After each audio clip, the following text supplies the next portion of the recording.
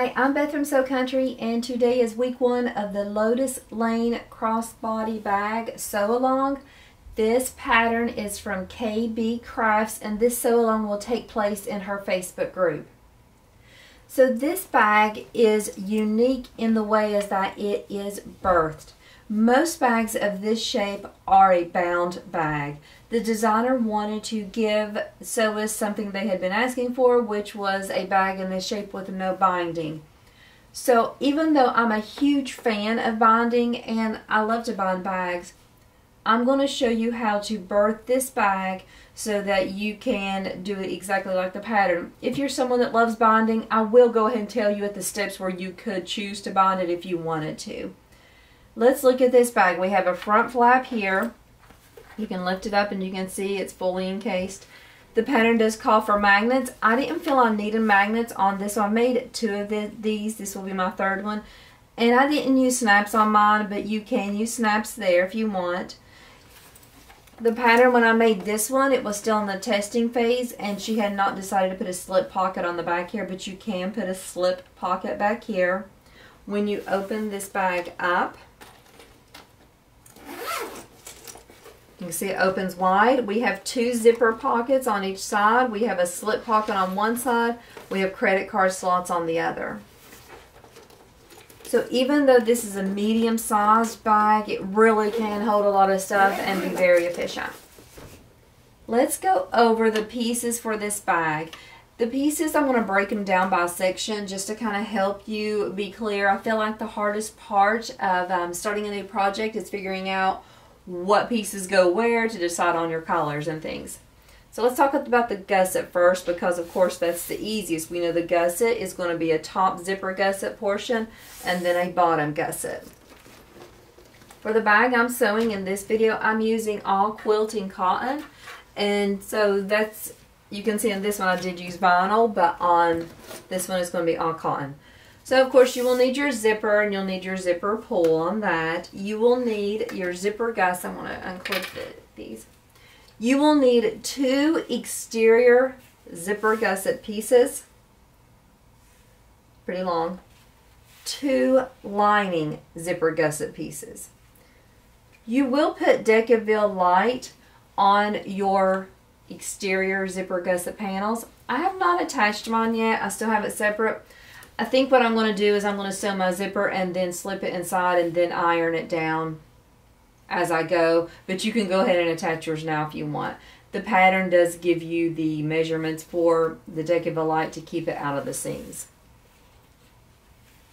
Put this aside. And then we have our bottom gusset piece. An exterior and lining of that as well.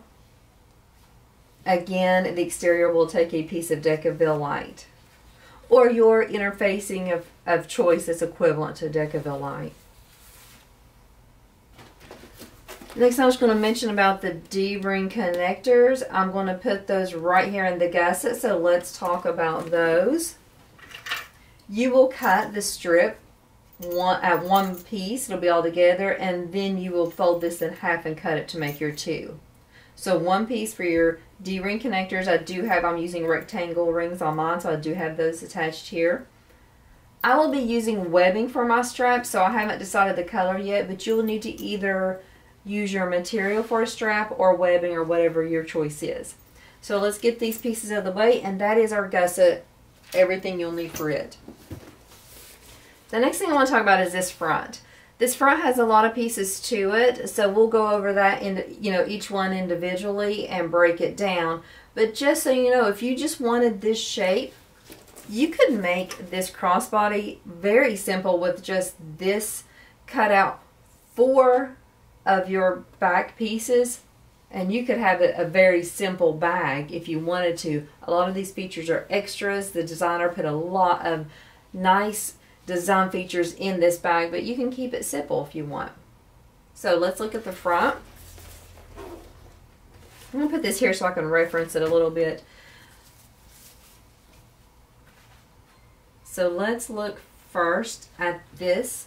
We'll have a front flap. This front flap is going to be this portion you see peeking right here. So if you look at your front, The main things you're going to be seeing are your pocket pieces. If you have a fabric that you really want to showcase, it's only going to get a small bit of canvas here on your front. It's going to mainly be showcased on your back. Your pocket is going to be your main feature on this front bag.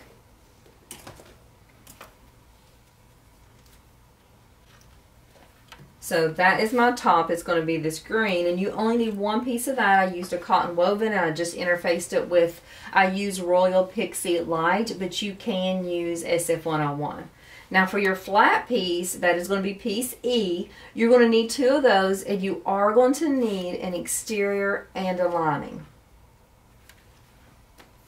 Because you can see when I flip it up, you can see it is a finished flap. Then we will need our bottom, what's this called? The bottom front exterior. Now this part is going to be this part in here. That's our bottom front exterior. And then your exterior front pocket, you will need, that is piece D, you will need two pieces for it, your exterior and your lining. These are the pieces that are going to come together to make the front of this bag. So the construction for this will take place in week 2. We will construct everything with our bag. Sometimes if I feel a little overwhelmed with the pattern or if I'm not in a good sewing place, sometimes I'll just cut out the pieces that I need just for the next step so I can kind of feel like I'm making progress quickly. So if you're one of those people and you just want to get started right away, just cut out the pieces for your gusset and the front of your bag, because that's what we're going to be working on in week 2. Let's get this out of the way. This is going to be the back of our bag. We just have one piece. I'm going to tell you that I ran out of fabric that I was using. I did not realize I thought I had the right measurements, but I didn't. So for this pattern, you can add a slip pocket on your back and a slip pocket inside. I do not have enough material for that, so I will not be adding any slip pockets in my bag. But I think if you have any problems making your slip bag, let me know. But slip pocket, if you have any problems making your slip pocket, let me know. But it's a basic slip pocket that's pretty simple to make. So this is my back piece. I'm also going to go ahead and cut out 2 pieces of Decaville Light. For the back, I can go ahead and add my Decaville Light now. It is ready to be added. But for my front, since we're piecing that pocket together, I cannot add my Decaville Light until I finish getting my front constructed. So I'm not going to add the back yet. I'm going to wait and I'll just do it all together and have that all in one step. Now let's talk about the interior of the bag. Like I mentioned, you can cut and make this super simple, and you could just cut out 4 of these pieces and make your front, your back, and your 2 interiors.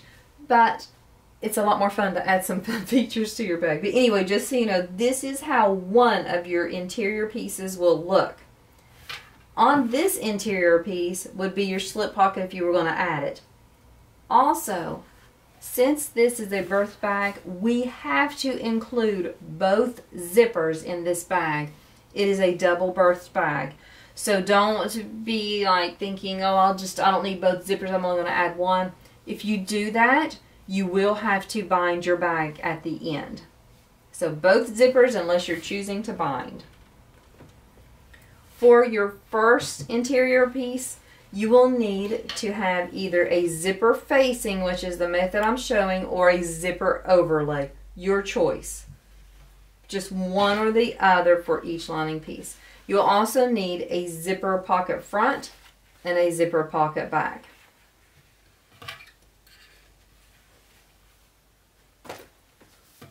For my second lining piece, this is the one with the credit card slots. It's a little more involved. So let's go over each piece here. We're going to need that same zipper pocket facing, zipper pocket front, zipper pocket back. Everything I'm using is cotton woven interfaced with the SF101 equivalent, which is Royal Pixie Light. So mid-weight, medium weight, whatever you want to call it, interfacing on all of these pieces. Then I'm going to need a card slot backing. This is in. Also, I have my pieces already folded, but I'm going to open them up and show them to you.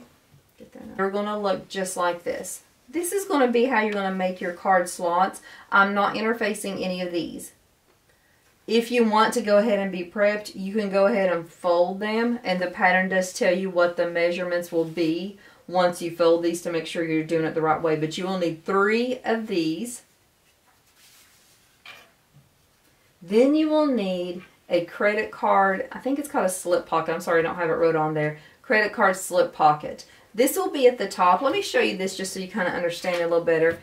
That will be at the top, and then your pieces are going, your credit card slots are going to kind of fit right down here below. So if you're wondering about coloring, that's kind of the way that'll look. And then you're going to add it to this piece. And then we will add our 2 credit card sides, and then that's going to give you that same shape as your other interior and backs. So this is kind of how you'll build that if you want to kind of figure out what colors you want to use and things of that.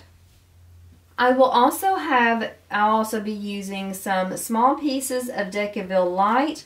What we will do is we will fit those in the top. It'll just be slipped in there and interfaced at the top of that little credit card slot for a little more stability when you're putting your credit cards in and out. So these are all the pieces you will need to create the Lotus Lane crossbody bag. This pattern, this week will be the hardest week you will have as far as cutting and interfacing. It just takes a while. Cutting and interfacing is always the hardest part. On week 2, we will go over the exterior and the gussets, so we'll take care of that on week 2. Week 3, we will do all the interior, and then week 4, we will put everything together. So you will find the information in the KB Crafts Facebook group. I'll have that linked in my description below. And any other questions, just ask. But we will see you back here on next week for week 2, and we will start sewing then.